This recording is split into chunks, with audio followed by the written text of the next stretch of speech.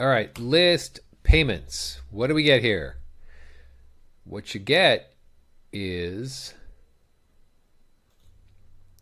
a chronological, easy for me to say, a chronological listing of all the payments that you uploaded. Now, we track our payments, every check. We scan it before it gets a signature, so we have a check register so we can see the face of every document that we've ever sent out as far as payments go, as far as checks go. I also track wires, and I also track ACH or other kinds of payments that are strictly for accounts payable. Don't do any of it for payroll. That's a separate ledger. It's a separate place. It is a stack that's collected inside the payroll software. So there's no reason to keep redundant documents. That's all inside our payroll software. Whatever payroll system we're using, those guys do a really good job at it. I don't see any need to do a duplication and sit there and do the data entry. This provides a list of all the checks that we have scanned into the system. Now, these items that have vendor not attached, that just means there's 3 checks that are still sitting in the in the entry payments module. And you'll see that there's 3 listed here, and that's what those are. So if I go back to the list, I go back to payments, you can see those 3 items are here. I can see them in just a minute, actually. I'm going to go look at these 2 documents in detail. That's the first one that was entered, the WGA. This one is that Panavision check I just clicked on that was in enter on payments. So when I go back to the previous option, or the previous item, I can see that this check has been tied to these invoices. Those invoices this check will show up against those invoices inside the accounts payable module if you have data binding turned on and it's binding against this check.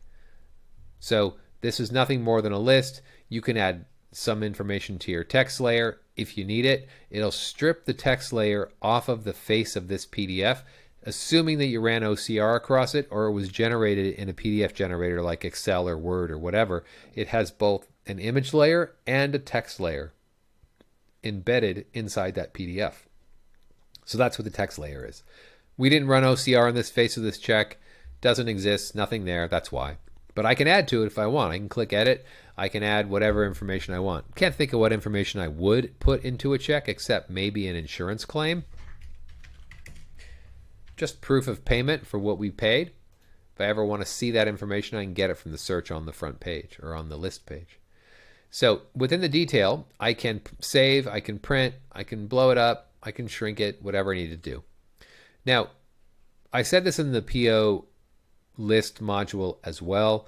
The printing from the image often doesn't work, and it's because of the security that's built into your browser. Some browsers allow it, some do not. Even the same browser on different computers, sometimes it'll allow it to work, sometimes it will not. So if you're encountering a problem where you can't print it, the workaround for me is I just download the document, I save it somewhere, and then I go into the caret and I pull up that document and bring it in here, and then I click print, and it will send it to whatever printer I need to have where I want it to live. So that's how that process works, a little workaround. So let's get out of this guy and go back into our list. You can move this guy around, by the way. This button lets you see it in full screen mode. Not sure why that is helpful, but it's available. If we want to go back to the list, I see everything that's in that list, and I can search against the details of what is inside the check list payments module. It's payments because it's not just checks. I do wires, I do ACHs, I do all of it with accounts payable. You can search by these data fields. The default is check number and vendor name. That's how we get everything that's already up on the screen.